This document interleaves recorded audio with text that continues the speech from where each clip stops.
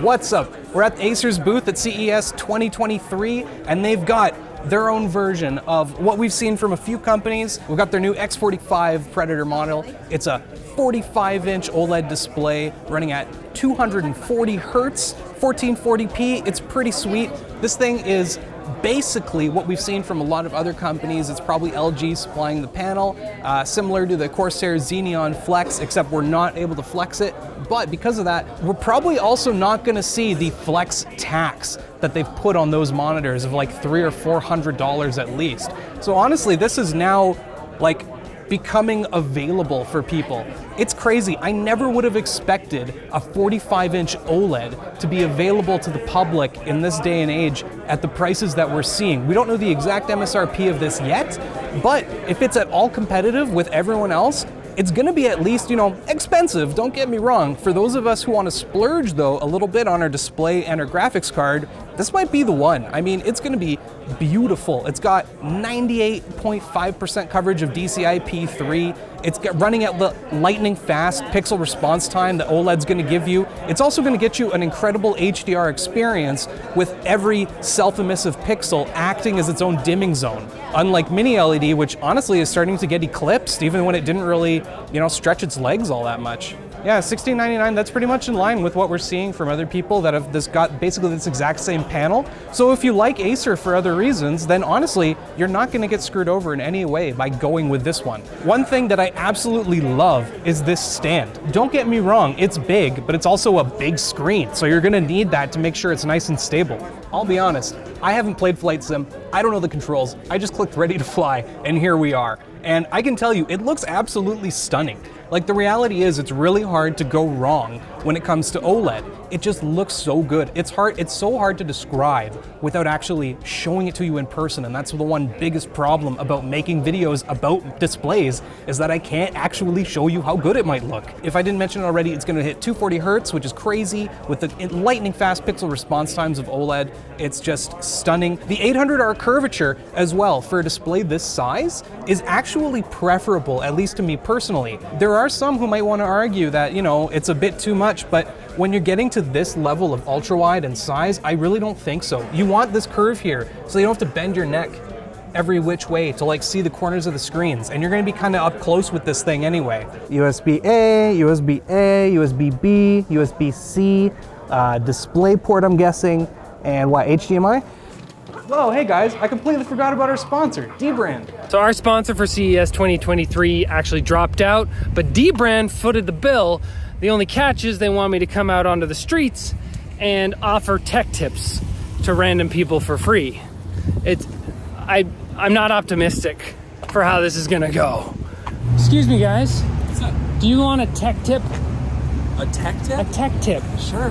Yeah? Yeah. You know when you plug in a USB? Yeah. And it won't go in all the way? Yeah. Don't keep pushing, because there's a reason it's not going. You want to flip it over probably. Okay. Yeah, did that help? Yeah, super helpful. Okay, great. Yeah, thanks, awesome. man. Wait, can you do one more thing for me? Yeah. Go to shortlinus.com. Yeah, sure, man. You will? Yeah, You sure. promise? Yeah. Do you want a tech tip? Have you ever swapped a processor? A lot of times. Okay. You know when you take the thermal paste off of the processor? Yes. You Small is better. But you know the isopropyl alcohol you use to take it off? To rub it off? Yeah, you can't drink it. No, you can't. No. Okay, can you do one more thing for me after we're done? Okay. Go to shortlinus.com. You follow Linus and you're the short Linus? I follow that guy. I'm not the short Linus, I'm the tall Linus. Okay. Now, if you want a smaller display, because let's be real, 45 inches, a bit too big for a lot of people, especially if you've got a smaller desk. We've got the X27U here, which is another 1440p display, but also OLED. And one of the things that I'm actually really excited about is that we're seeing a lot more 1440p displays this year than we have before. And I think that's because they've just kind of realized that it's really hard to run 4K. And on top of that, you're gonna be able to save a buck by going with 1440p resolution instead of a 4K resolution. So I'm a big fan personally, and especially when you're up this close, 27 inches at 1440p is pretty much perfect for me. That's about 110 ppi if I remember correctly. Sorry, I'm not doing any of this off camera right now. This thing is also going to hit 240 hertz. It's got, again, like 98, 99% coverage of DCI-P3. It's got lightning fast pixel response time thanks to it being OLED. And both of these displays are gonna have FreeSync Premium. So you're gonna get a really good variable refresh rate experience if you need it. We've got basically the same stand, again, but a little smaller. So it should have, yeah, essentially the same functionality, which is great. Yep, fantastic. It will, it will. I'm not gonna tilt this I'm not gonna pivot this the entire way because there's a bunch of cables plugged in and it's not our displays, but it does look like it's gonna pivot to 90 degrees if you wanna go portrait mode. For I/O, it's not bad. We've got a barrel plug for power, what looks like a headphone jack, USB-A, USB-A, USB-B to connect to your PC. USB-C might be power delivery, might be display port, I'm not sure. And what we got here, a display port and 2 HDMI ports. So there's plenty of I/O for basically whatever you want to do. I don't think there's a KVM on this one, but it's also $10.99, not $16.99. So it's significantly cheaper, and you're still getting a absolutely mind-blowing level of performance when it comes to 1440p gaming.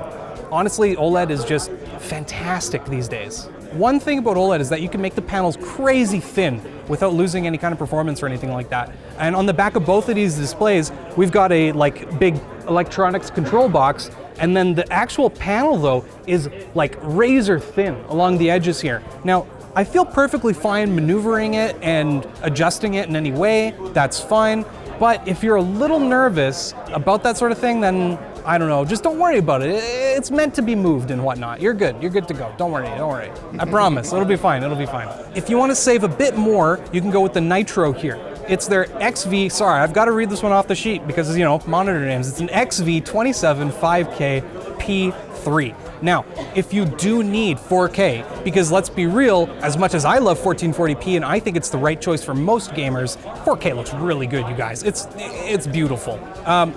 If you want a 4K panel and OLED is kind of out of reach, or you're afraid of burn-in and image retention and whatnot, Mini LED is still a fantastic technology. Another major advantage to this guy over the other two that we looked at is it does have slightly more color gamut coverage with 99% of Adobe RGB. And it's still going fast, you guys. Like, this thing is 160 hertz with like 1 millisecond response time. It's got HDR 1000. It's probably hitting over 1000 nits, no problem, thanks to Mini LED. And with over 500 zones, you're actually getting a pretty good dimming experience in a screen this size. The only problem with the NITRO that we're seeing here is that, unlike our other two that we looked at earlier, this is coming out in Q2 of this year. And I mean, that might change, who knows?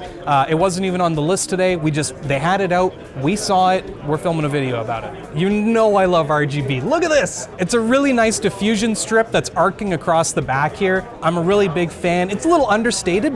They've also got a nice little cable cover here. And the stand looks like it can do basically the same as the other ones. It looks like it can pivot, but once again, we've got a bunch of cables here, so we're not going to do that. As for the I/O, we've got similar I/O for this one with USB-B, 2 USB-A ports, a USB-C port, display port, and then 2 HDMIs. A little harder to take a look at this one, sorry, cables are wrapped a little tighter than the other guys, but the reality is you're getting a pretty solid both I/O and stand experience with any of these displays. So at the end of the day, you've got to just pick whatever is in your budget and whichever one is right for your experience. Thanks, guys. This is Acer's booth at CES 2023. As you can see, they've got a ton of other stuff here too that we haven't really talked about much. They've got pre-builds, they've got some new speakers, they've got some backpacks, they've got a bunch of laptops and portable screens over there too. It all looks sick. We're gonna try to cover as much as we can, but you know, we only have so much time. Thanks for watching.